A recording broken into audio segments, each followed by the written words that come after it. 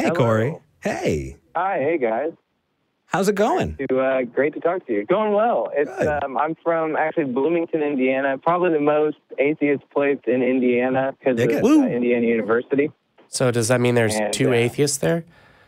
I think it's up to 4 now, and we are starting a club. Yeah. Nice. Have you contacted the... We're happy to advertise. Yeah, absolutely.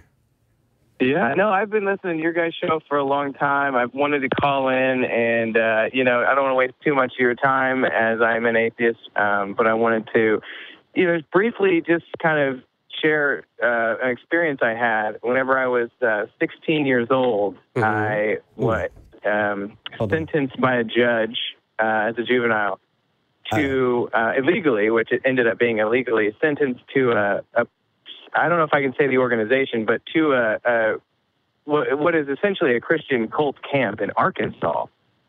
Very random. But I was sent there as a Christian, I believe, at the time in my life. And this place, I'll tell you what, they should really just be in the business of making people not believe, because I was really put in the position where I had to decide whether or not these fundamentalist Christians who went by the book more than everybody I was raised around are just wrong. And it kind of forced the hand. And a lot of the reason why I want to share it is because of the news recently with, all the political, divisive political things going on. A lot of times what gets mentioned is the conversion camps. And I realized after the fact, now I'm 30 now, but I realized years later, I was in a conversion camp. I met homosexuals there who were being told that some of them were possessed or, they were everything but, hey, you were just born gay. And it was really, really terrifying, to be honest. Yeah, it's almost like there was information that people came up with that they pass on from generation to generation that hurts people and isn't remotely accurate as far as the world is concerned. Exactly. Yeah. And I think that I want people, I kind of wanted to get on here too to kind of represent for Indiana, and I want people to know, I know people in Indiana. I've met a lot of atheists. I'm one of the more outspoken. I do a lot of... I have adopted your street epistemology. I do that a lot here in my town. And I don't record it. I don't think I'm ready to be any kind of representative for it, but I am practicing, and it's been a while now. And I want people to know in Indiana that, you are totally not alone. I think a lot of people are scared to come out and just say, hey, I'm atheist. But if you do, I can attest, many, many people reach out to you and say, hey, me too. So, dude, that's awesome that you're doing that, man. It's doing something like that. It doesn't mean that you have to have the money. It doesn't mean that you have to be busy every single day, but reaching out and saying you're not alone is so big. Yeah. Cory, thank you so much. Yeah, I think it's one of the main benefits of the show, actually. Oh. Yeah. True. I'm going to get on my high horse just a little bit here. I'll be minimally preachy, but being sentenced to mandatory Jesus stuff is not an isolated incident. It happens all the time in the United States. Google it. It's bad. Because, there's not enough bad news. So that's obviously, Cory, you know what I'm talking about. But because it happened to you, and we're sorry to hear that.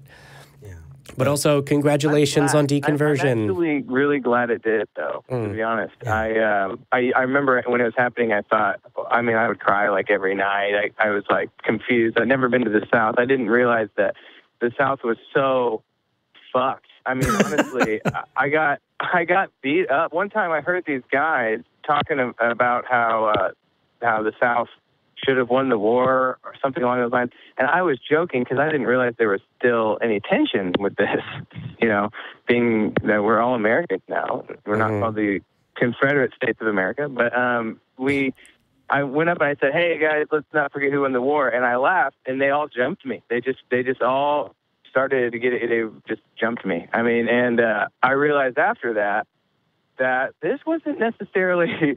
We haven't moved on from this very much, and I had no idea. It's almost like there was a level of tribal, clan, our group, their group, stuff that was passed on from generation to generation that was harmful and not related to reality and taught. it causes almost, strife. Yeah. Yeah, it's almost like if everyone thought of themselves as human first, that would be good. Yeah. And you guys were also talking about the holidays and Christmas in the beginning of the show. And I know one of your patrons said they wanted to that topic was important. They wanted to talk about it. And I do have something that I really wanted both of your opinion on. I know that there's no answer for this, and I've heard so many callers, so I'll make it brief. But I went to Thanksgiving with my family, and I actually went to my wife's, and I didn't go to my mom's this year. You know the drill. Sometimes you just do one or the other. Yeah. Well, we did my wife's, and her grandmother is classic situation. She's really religious, and she heard I'm atheist. I don't think I've ever directly told her, but I know that they've talked about it. And she calls my wife. I'd say probably about once a month, and sometimes she's crying. She's afraid that me and my kids are going to burn forever. And she gave me a book. Now, I've talked to her a lot about just in general how I like to read, and I'm always reading. I just really love to read. And so she gave me a book, and I knew it was coming eventually. And she gave me the I Don't Have Enough Faith to Be Atheist book. Yep. And I'm going to just tell you guys the way that I'm going to handle this situation, and I would just like your opinion on whether or not you think maybe this is good. Sure. So Grandma gives me this book, and this is immediately an unfair situation because first off, she hasn't read the book, and I feel like that's kind of a disservice to this whole thing. Yep. Of hey, here, look at this point of view. I'm not sure of it, but I know that this one is a good one. Yep. Like, I don't understand. So she hasn't cracked that book open, you can tell, and I had my wife ask her just in case. She said she hasn't read it. So I will, though, because to be honest, I've already watched a lot of videos about it. It's a famous book. Lots of atheists that I follow have read it, and I feel like I have to read it, right? So I'm going and now to. They've converted. What makes this,